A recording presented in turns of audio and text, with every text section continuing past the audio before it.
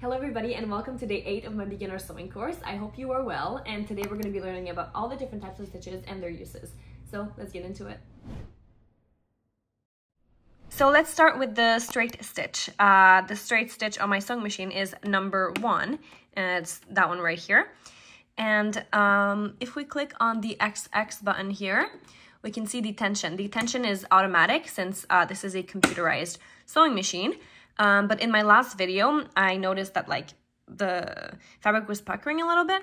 So I just adjusted the tension to a 10 and it fixed the problem.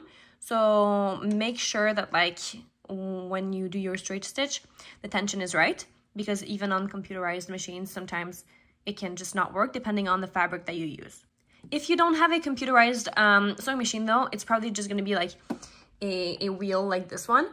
And you can just adjust the tension with that wheel. So another thing to look at when you're using the straight stitch is this button right here.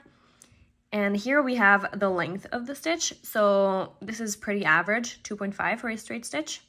You can make it tighter like this, or less tight like that. That's the max.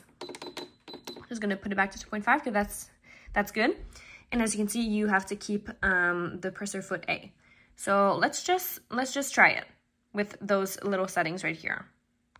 So I switched back the settings to their regular settings. So the tension and the stitch length are back to how they usually are. So 2.5 and 8. And we're gonna see what that looks like.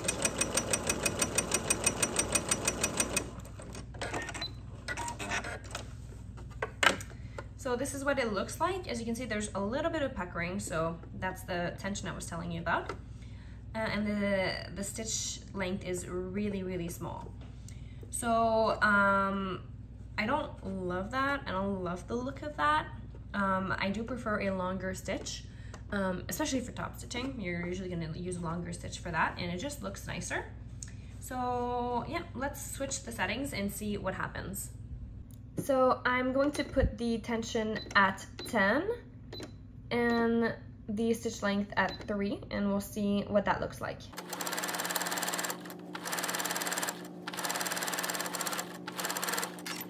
So as you can see, the stitch length is a little bigger. It's honestly hardly noticeable. But yeah, there's a little bit of puckering left, but I think it's because I sewed so straight to this line right here, because before it just didn't have any puckering. So yeah, this is what it looks like. And let's try to make it funky with the tension and the stitch length now. See what that does. So I think I'm gonna try a really short stitch length. Let's put it at 1. And let's try to put the tension up to 14. Let's just see what happens. And this time I'm gonna sew a little further away from those ones to really see the difference. Oh, okay. This is already strange. It's sewing so slowly. I guess it's because of the stitch length being so small. Oh Lord. I'm scared. I'm scared of what it's gonna look like.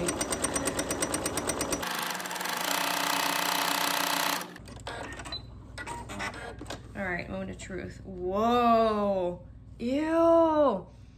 Deanna makes me uncomfortable. Ew, I don't want to touch it. That's really gross. Ew. You know what I mean? Is it just me? Yeah, no, I don't want to do that again. Don't do that, it looks bad. Yeah, don't do that. Okay, let's move on. Let's move on to a zigzag stitch.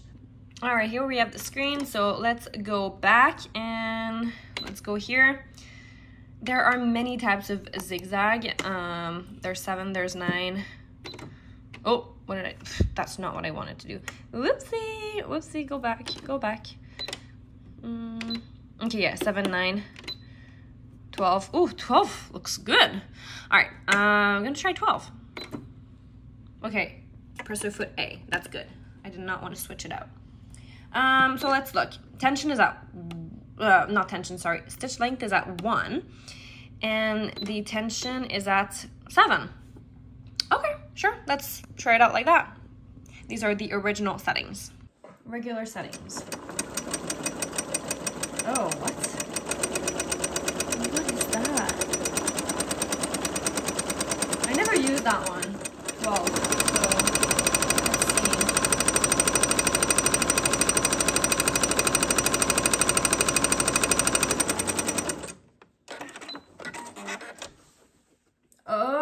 let's see. What the hell? Why does it look like that? Look at it.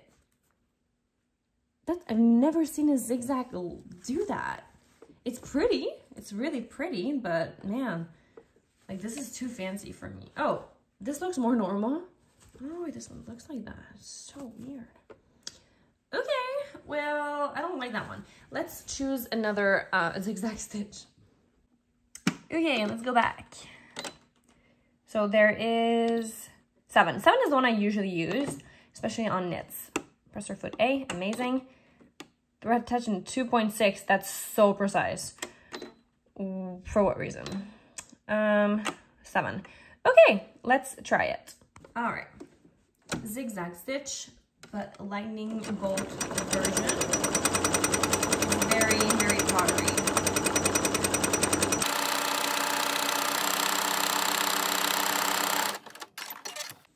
So what's cool about this zigzag stitch is that it almost looks like a straight stitch. So that makes it really fun for sewing, especially knits, but it allows stretch. Obviously this fabric isn't stretchy, so it's not gonna allow stretch.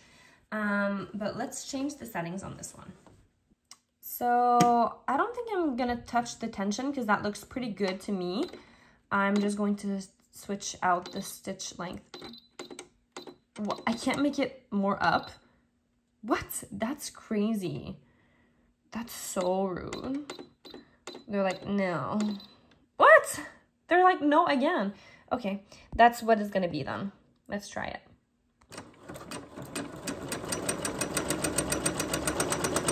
Oh Lord. That looks tiny. Look at my needle, bro. Look at it going up and down. I'm scared. I'm still not sewing straight right now. I guess that's not what this video is about anyway. Okay, I've had enough. Let's see. Ugh, what? No, that's so ugly. Ew. Am I judgy? Am I too judgy? No, that's fine. I just don't like it. Why does it look like that? Let's not do that. Okay, so this one, well, it's the same one, just with the right tension, is amazing for sewing, I promise. I really recommend it. Okay, enough with the zigzag stitches. I think we're gonna move on to something else. All right, a very easy one is simply the basting stitch. So you choose your straight stitch, and the only thing that changes is your stitch length. So you put it at the highest length, -5, but some machine is 4. I'm gonna put it at 5 though. So let's see what that looks like. So as you can see, it's going really fast. Oh my Lord, okay. Wow. Ooh, it already wants to gather. Lord, okay, so this is supposed to be basting stitch, not a gathering stitch, but yeah, it's trying right now. So as you can see, the stitch length is massive, like that's crazy. And it's very useful because it's easy to take out. So you can just take your seam ripper and take it out and it's all gonna come off. But like if you wanted to rip out this seam, it'd be like, bro, I wouldn't even do it. I'd just give up, I think, because that would take forever. So a basting stitch is just really, really useful for just, instead of pinning, or just like if you know that you're gonna want to take it out, that's what you use it for, but the tension is all wrong here. It's all wrong. So let's try to fix that. So the length is at 3.5. So let's look at the tension. Gonna put it lower. Let's see if that helps.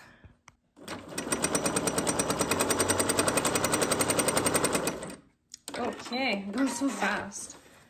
Ooh, made it worse. Did I make it worse? I think so. Okay, so I think the tension needs to be higher. Okay, let's do it. Tension. This is the normal. What's the max? Oh, it's probably 12. Okay, let's try 12. Okay, let's go.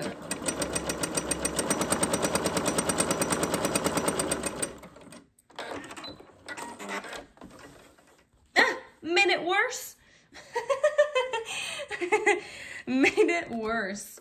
Okay. Oh, but if you pull it, it's better. So yeah, when you sew, it just crunches up or gathers. So yeah, okay. I mean, this looks fine, right? It's better than the other ones when you pull it, but yeah, these ones, even if you pull it, they just stay. Yeah. So I guess a higher tension is better. Well, the more you know, right? Let's do a decorative stitch. That'll be fun. So these are all the stitches that my machine allows. So we just have to pick the one that we want to do. Which one do I want to do? Ooh, I like those little flower ones. They're very cute.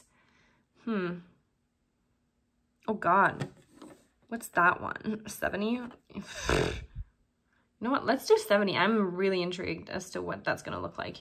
Okay, let's try it. So yeah, let's go here. I guess I go here. Oh Lord, it's gonna take me forever. Oh, actually no, I'm just lazy. Okay, B. Ugh, gotta switch it out. All right, I'm just gonna do that real quick. All right, I got the new piece. What do you think of my cutting skills? 10 out of 10, am I right? All right. So let's do it from this side. And let's just go for it. Stitch away. Ooh. That is funky.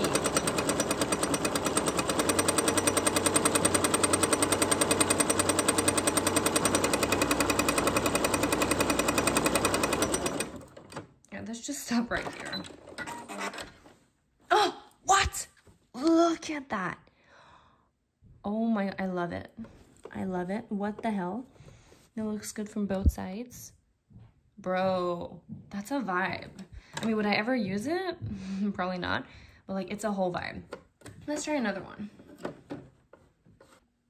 Bro, are you serious? There's a house. There's a plane. Okay. They're going crazy. There's birds. Who thinks of this? Okay, let's do the house. Yeah, let's do the house. Number 26, really? That's weird. So I think for number 26 we have to go here. Am I right? Yeah, okay. Bruh, what is this? Okay, 26, the house. Okay, at least we have to keep presser foot B. Let's try it.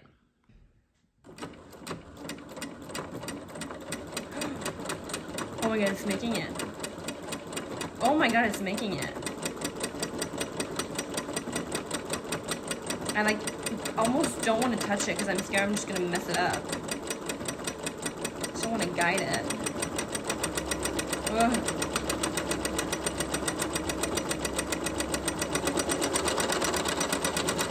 Ah, what's going on? Oh, okay, I didn't like that. Let's just stop it right here.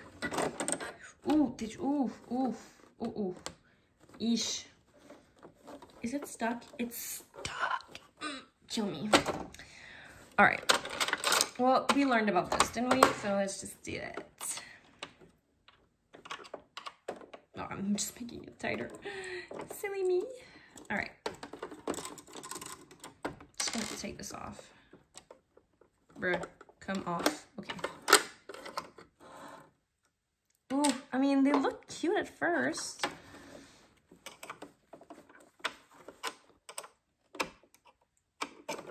Okay.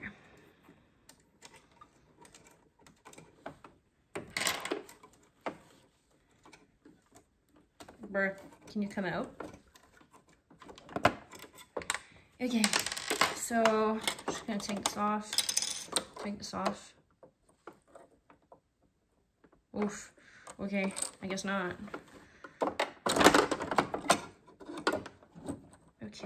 Oh, it's stuck deep. Oh, okay, I think we're good. Okay, we're good. I'm just gonna cut off this part right here. Okay, and now I should be able to take this off. Yeah, very good. All right, don't be scared if that happens. I mean, be scared, but just fix it. Okay. All right, well, whatever. As you can see, that last house looks like I made it. Okay, this is good. Oh, there's a tree. They just went above and beyond. All right, well, who would ever want to do that anyway, right? This is a little much. But oh well. It was fun. It was fun just to try it. All right, let's put this all back now. So now we're gonna move on to an overcast stitch, and this is what it looks like. You have to use the presser foot C, and let's look at the settings. So it's a 2.5 length. So if you don't have this stitch on your machine, what you could do is just go get a zigzag stitch like this, and then at the edge right here you can just sew a straight stitch like this. It's kind of like a DIY overcast stitch. So let's try it out. So this is what presser foot C looks like. As you can see, there's a little metal thingy here, and that's what's gonna really guide your fabric for that finish. And it's actually gonna fold your fabric so that it doesn't fray. So let me just show you what I mean by that. With this foot in particular, I find that it's good to actually help it do its job. So I'm just gonna place it in here, and hopefully that does the trick. Now I'm just gonna put it down. The beginning of the seam is never like perfect, but that's okay because it gets better as we sew. So let's just give it a try.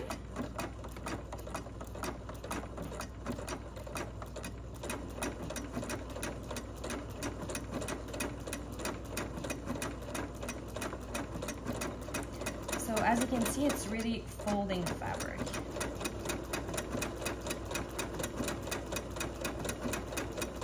And this makes for a really nice finish.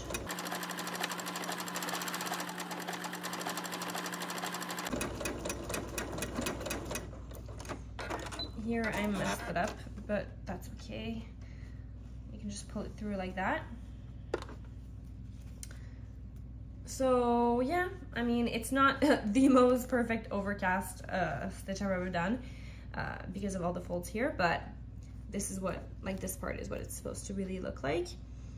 And that's really gonna ensure that your seam doesn't fray. I've seen a lot of overcast foot that just don't do the fold, but mine just does it automatically no matter what you do, so it makes it hard, you know, at the beginning to make it look pretty, but it's okay. It's just an alternative to a serger, right? So it's fine, it does the trick. Now we're gonna move on to the understitch. So to do that, you're going to take two pieces of fabric and lay them together, right sides together. And you're gonna sew a line across here. Just use 1/2 inch, same allowance. And then I'm gonna be able to show you the understitch. So let's do it. So I quickly pinned together my two pieces, and now I'm just going to start sewing.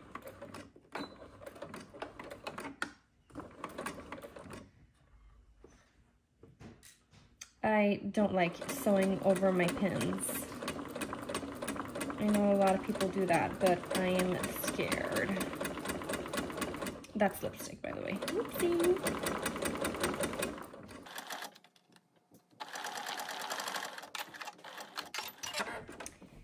Perfect.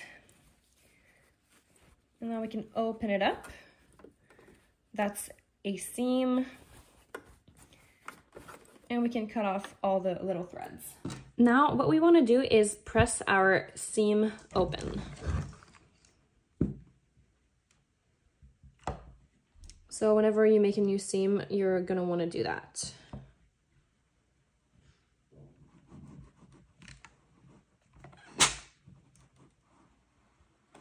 Ooh, Look at that, so satisfying. All right, perfect. And now you can see the seam is way more flat than it was before. And what understitching is basically you want to put all your seam allowance to the lining. So let's just say that this is the main fabric and this is the lining. You're gonna take your seam allowance and put it on the side of the lining like that. Okay, we can press it like that. Just make sure it's super straight. Okay.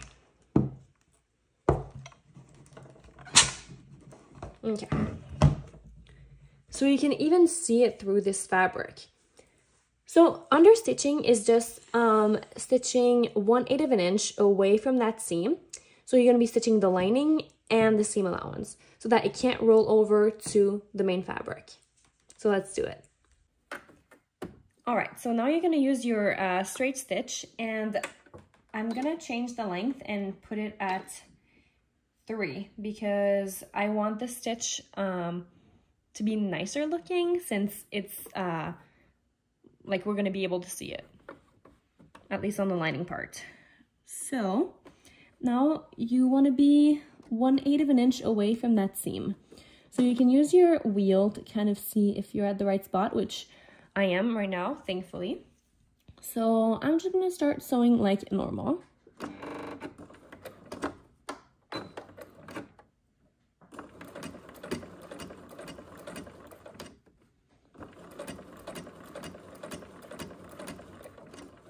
And this is why you need to know how to sew straight, because if you don't, then this is not gonna look the best.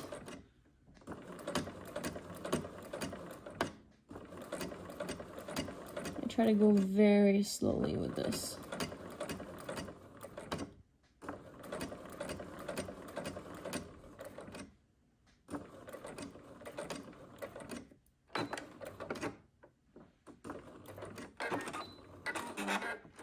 All right, okay. So as you can see, we took the seam allowance. Now the seam allowance is stuck on the lining side. Like it'll be hard for it to move to the main fabric. So this is good. And here it's like exactly 1/8 of an inch away from the seam. It doesn't look as good on this side, but that's fine because that's not the side that matters. This is. And the reason why you understitch is because when you're wearing the garment, you're gonna be wearing it like this. You don't want the lining to roll over. So if you don't top stitch and press it well, then the lining might just start doing that.